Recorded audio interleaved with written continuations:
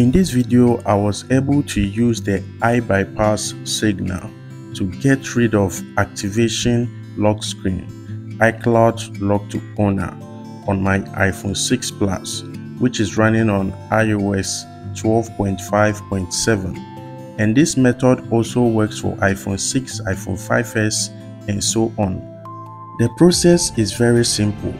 All you have to do is register your serial number to the iBypass database. After registering your serial number, then you come back and jailbreak your device. So after jailbreaking your device, then you click Activate Device, and immediately the iBypass signal will help you to bypass your iCloud. And then now let's wait for this device to boot back to the main menu so that we can confirm that the features are working perfectly.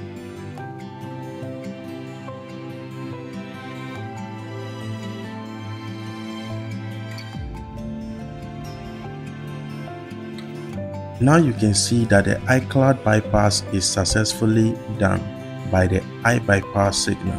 Thank you for watching this video. Subscribe for more videos like this one.